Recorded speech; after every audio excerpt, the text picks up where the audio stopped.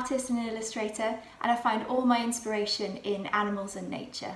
So today we're going to be painting in watercolours a picture of a parakeet, a ring-necked parakeet. It's going to take approximately 1 hour.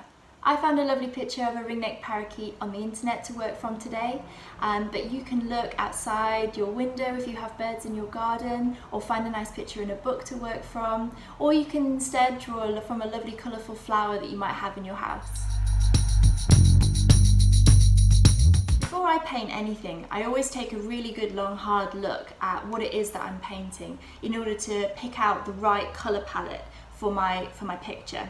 So I select all the paints that I'm going to need and I place them in little blobs in my mixing palette and make sure I have all the colours I need to get started. It's really important that you have one of these white clear mixing palettes. It's important that it's white so you get to see actually how your paint's going to apply to the paper.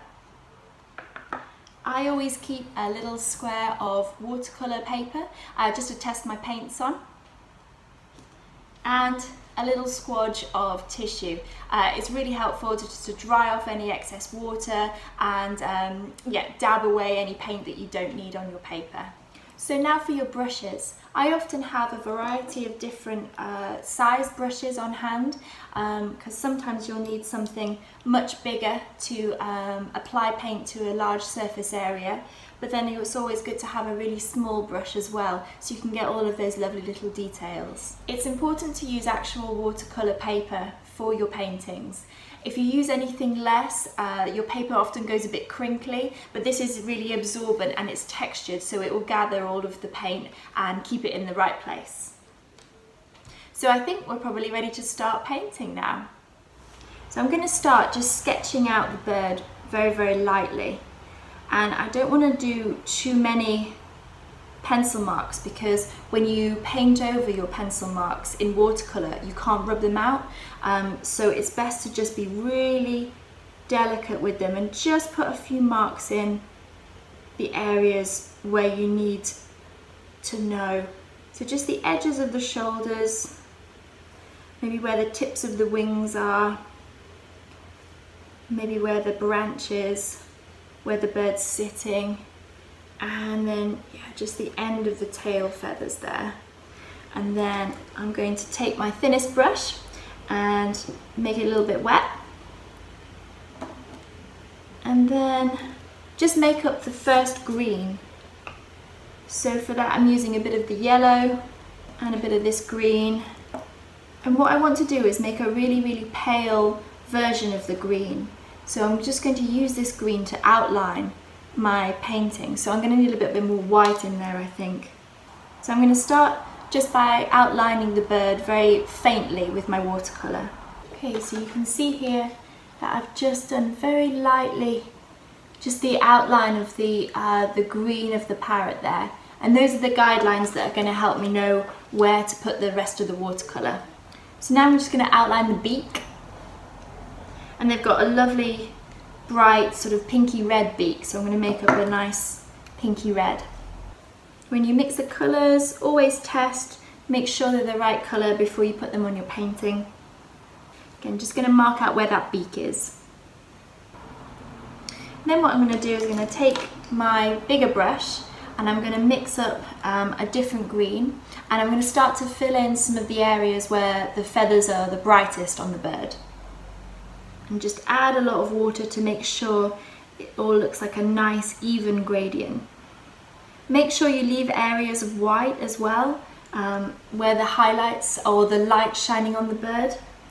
How I've loosely started mapping out the watercolours there in the different areas with lots of water to make sure they blend smoothly.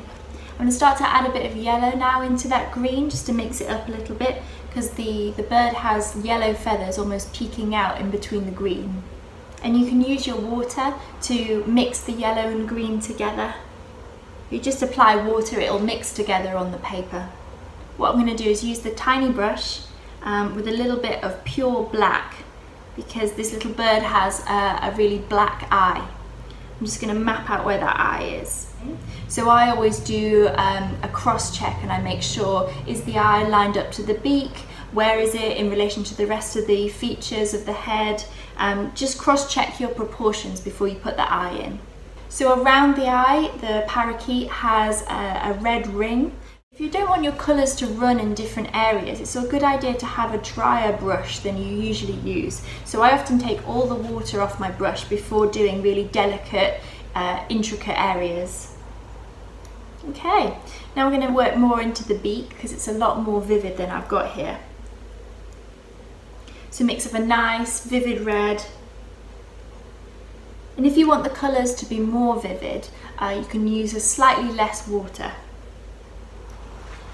Can you see there? I've left a little highlight at the top of the beak, just where the light's hitting it. So I can see my little bird actually has a little bit of blue and a little bit of pink in the area around its neck. So I'm going to add that in now. And we just want to blend it with the colours that are already on the paper. So you can do that using just plain water. Can you see that where I've added the blue there? Yeah. Now we're going to need some definition to where the wings are. So I'm going to take a slightly darker green and my bigger brush, and I'm going to just paint in the same direction as the wing feathers are going. And pick out some of the darker areas in the breast feathers of the bird.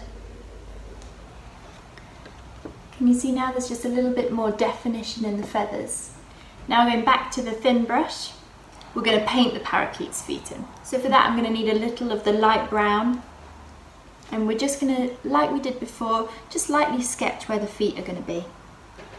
And we can take a darker brown, and that's going to be our branch where the parakeet's sitting on. I'm going to use a bigger brush actually. So we go back to our smaller brush. I'm going to start working in with some darker greens, browns, just to pick out the highlights, the definitions. Can you see there, just to show the definition of the feathers? And then we're going to take a really dark bit of paint and we're going to draw the actual ring for the ring-necked parakeet. Then back to the big brush, lots of nice green. And we're going to fill in those tail feathers. So now for the last part, I'm going to make myself a darker green, and I'm just going to work into the areas where the light is not hitting the bird. So where the wings meet the body, just by the feet, just to get a nice bit of a sense of three-dimensionality.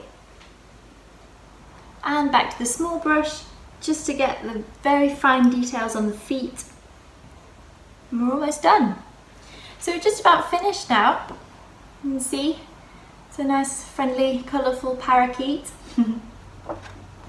So I've got a variety of different marks in there using a dry brush and a wet brush. I'm feeling quite happy with it. I'm feeling quite calm and relaxed. So thank you very much for watching. I'm just going to sign this and date it, and we're done. Thank you very much.